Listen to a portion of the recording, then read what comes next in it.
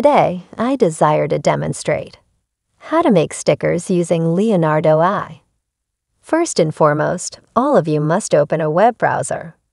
Then you must employ your credentials to log in to this platform.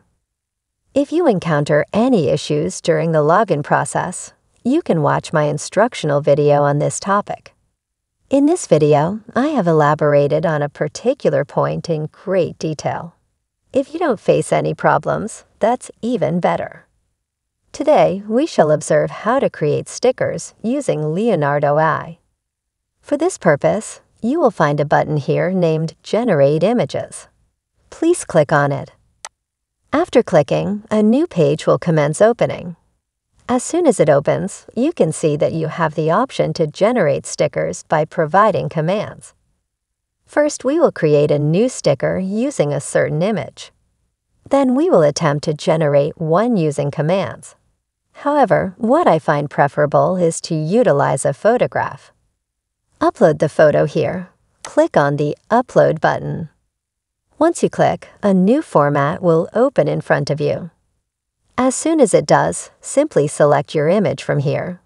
Double-click on it. The upload process will commence. While the upload is in progress, go ahead and type the following command. Create a sticker of this image. The photo should resemble a picture of a young man. After writing, click on Generate. Once you click, the generation process will begin. There you have it. The generation is complete. You can see your image has been transformed into a sticker. Now let's return to the upload area first and delete this picture.